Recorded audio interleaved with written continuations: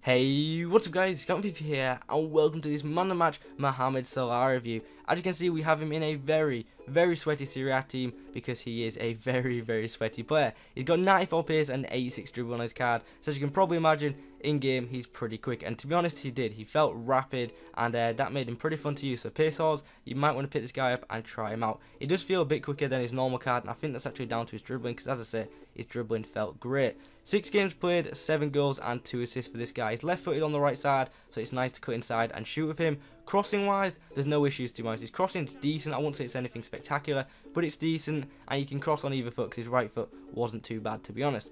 Now, he's got 60 strength and 82 balance. His balance felt a lot better than that in game, I do have to say.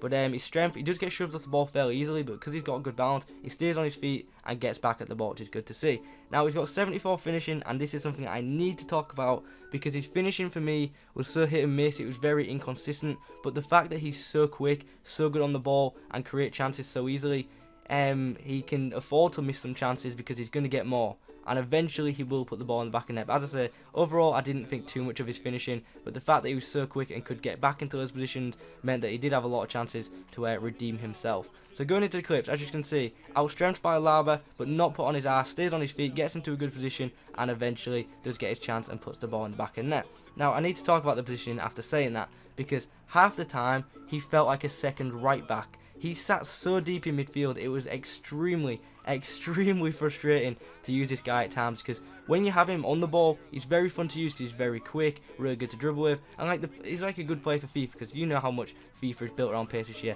This guy is fun to use, fun to dribble with, and obviously just in general, yeah, just fun to use. Very quick to react as well, but the fact that his positioning sometimes sat in so deep in midfield, it was frustrating because it kept him out of play, and sometimes it didn't even bother on some counter attacks, so that was a bit annoying, as you can probably imagine. Scored a great goal previously, as you just saw, taking the ball from under Salah and putting it in the back of net. And look at this run, stays on his feet. That is some really good balance, some really good dribbling, and eventually the guy has to take me out, otherwise Salah would have had an easy run at goal. But yeah, as you can see, incredible dribbling on this guy, and he was just so fun to just keep running with. So if you pick this guy up, give him a bit of time and just keep running at defences, because I'm telling you, some defenders will just not be able to keep up with this guy, and he will just run in and out of them and eventually find his way to goal, either scoring himself or setting one up, or maybe missing, because as I say, his finishing is pretty inconsistent.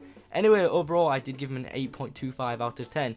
And some of you can think that's a bit odd, but I honestly couldn't decide to give him an 8 or an 8.5, because as I said, the finishing for me was just so hit and miss that yeah, you guys may have to try him out to see what that's like for you, because as I say, he had a lot of chances, he missed a lot of chances, but he created more and scored them, so that's something to bear in mind. Anyway, the positives, as you can probably imagine, he's rapid, he really is, very agile, and his balance is great. Negative, I need to talk about that positioning. He sits back too much for my liking, and that was a bit frustrating. Just going to add something in quickly. I know one comment that I'm going to get is Man of the Match Salah or Cuadrado, and for me, I would definitely go with Cuadrado. So I just want to add that in just before we end the review. So anyway guys, 8.25 out of 10 for MOTM Salah. I hope you have enjoyed this review. If you have, remember to leave a like, comment below who you'd like to review next. Have a good day. Adios.